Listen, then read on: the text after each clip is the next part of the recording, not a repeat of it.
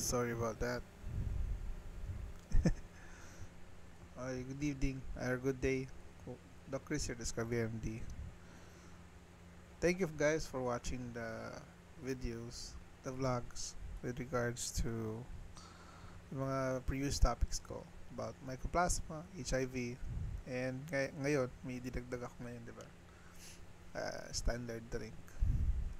May isa akong topic na gusto ko din dagdagan kasi it really needs more information, dissemination. Okay. Sige. Ito. I'm talking about the videos about, syempre, the human immunodeficiency virus and what's the status of the Philippines, no? So this is an article published at the MDPI. This is a publicly available article by Mr. Louis Gangquanco and Patrick Eustaquio. Okay, their tropical med infectious disease article. So it's a study on AIDS, especially in Hawaii. No. So the article states here that it's specifically focused on the Philippines. No, nag-start dito sa Philippines mismo yung focus nung journal and studies nito. So sabi dito, in the past, the Philippines had gained notoriety as the country with the fastest growing HIV epidemic in the Western Pacific region. Sadly, that is true. No, while the overall trend of HIV incidents and acquired immunodeficiency syndrome related deaths are declining globally, an increased new cases was reported to the HIV AIDS and ART registry of the Philippines from 2012 to 2023. There was a 411% increase, daily increase. 411%. It's not just 100, guys. That's more than 100%. See? So, it is often attributed, sabi nga nila dito, male having sex with male or men are disproportionately affected. Various steps has been addressed in the HIV epidemic in the country, and there is been increasing alarm with regards to minors, no? Kasi screening is also included for minors without parental consent. So it must encompass a lot of issues kasi yun nga, issues of consent and key issues of testing. Pero by guidelines, if you have a high risk behavior, you should get tested, no? Ano ba ang pinrovide nilang recommendation dito? The high burden, ano ba dito? The number of hubs, ito pala. The number of treatment hubs and primary HIV care facilities continue to increase despite these efforts. Barrier to ending the HIV epidemic remains, including continuous stigma. Stigma. Ano ba yung stigma na yan? Well, it's the fear. The fear of having this infection, and let's say for example you have the high risk behavior and you don't want anyone to know, and often it bothers you, at saka once you get the symptoms saka ka lang nababahala, and when the time comes na nakaroon ka ng symptoms, it ends up being the later stage of your illness. So medyo mas malala, no? So limited harm reduction services for people who inject drugs, socio-cultural factors, political deterrents. So it includes also political will. I think this is due to syempre supplies and the availability of the hubs and then the availability of the medication. HIV-RD quantification and drug resistance testing are not routinely performed due to the associated cost. Mahal ang testing for HIV. And that is why it's important to maximize yung resources. Kung meron mga patients na high risk, dapat they should get tested. They should be the first to get tested, no? And then yun, for the medication, they should be triaged kung sino yung mas kailangan muna ng gamot, kasi kulang pa rin naman tayo ng supplies. Okay, the HIV pandemic in the Philippines require a multi-sectorial approach.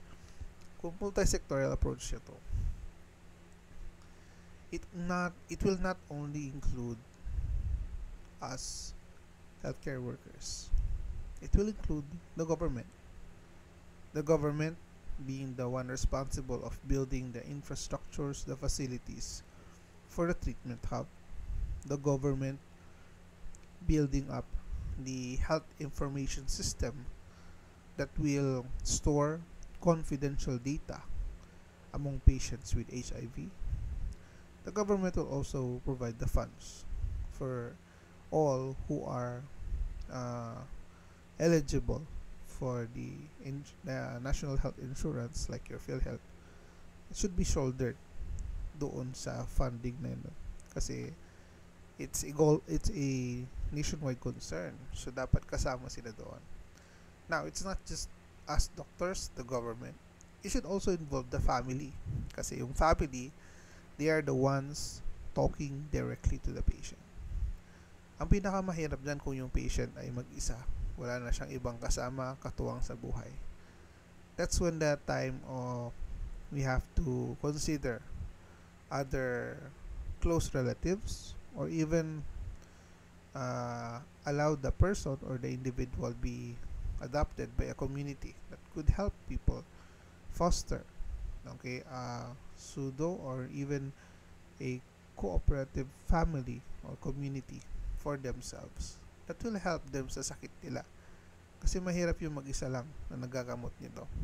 Okay, so the call for sustained political commitment, community involvement, and continued collaboration, okay, among various stakeholders is a must. Ayan, sabi ko, we are here to help assess the patients with our help on the line as well, and also with providing quality care for our patients. Yun ang ibinibigay namin, and providing the right amount of advice. Okay, hindi lahat basta-basta sinasabing, oh ma'am, may HIV ka. That's not the right thing to say. You should empathize. You should know how to properly say things, okay, as a doctor, kasi learn to understand the feelings of the patient. Yun yung kailangan natin din ma-build as primary care providers, kasi hindi lang basta-basta yung nagbibigay ng diagnosis, nagreseta at pinapauwi. That is also our responsibility, kasi we will be the second mediator, kasi the first mediator will be the family towards the treatment plans and the goals for this case. Siyempre, since nadaran ko na yung family, the family, ano ba mahalaga sa pamilya? The family will increase morale. The family will be there to assist in decision making, and the family will be there to provide comfort in time of need.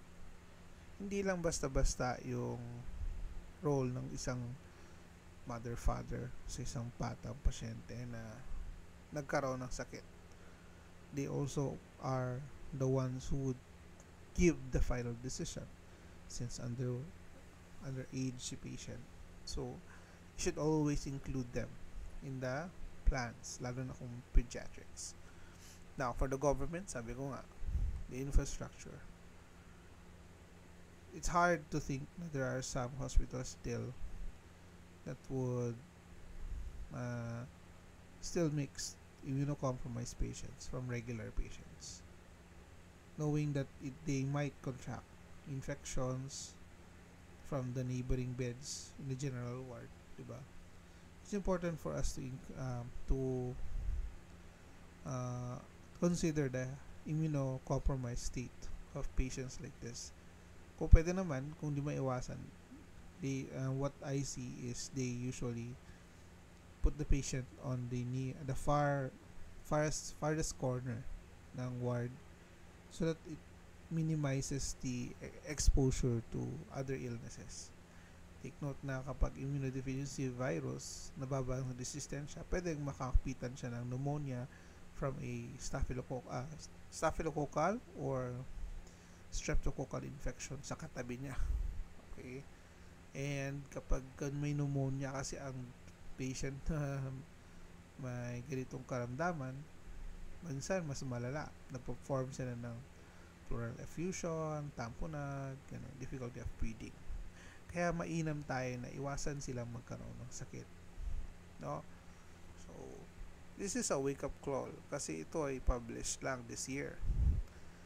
And this was published. Okay.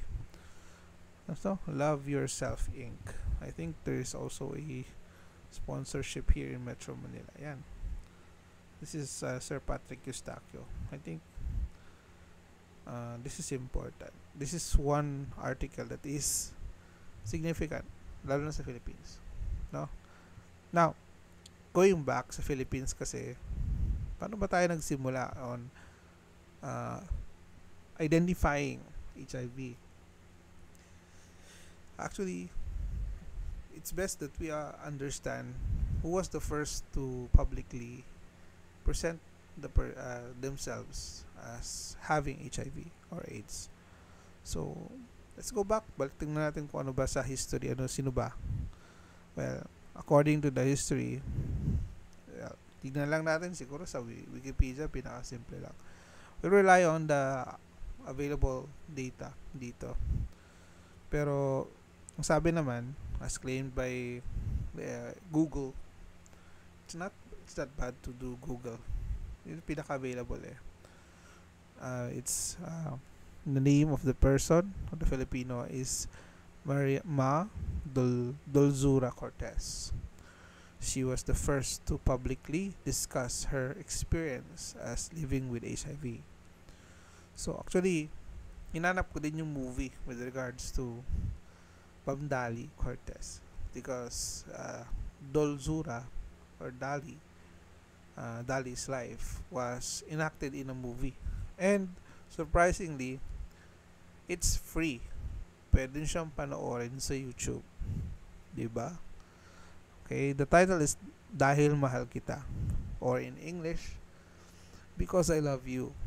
Okay, this is the plot. Makikita nyo na, nababasa nyo naman. Pwede nyo i-browse to sa Wikipedia if you want. But nonetheless, the story all runs to commercial sex work. No, kasi that was the work of Dali. Okay, from multiple partners.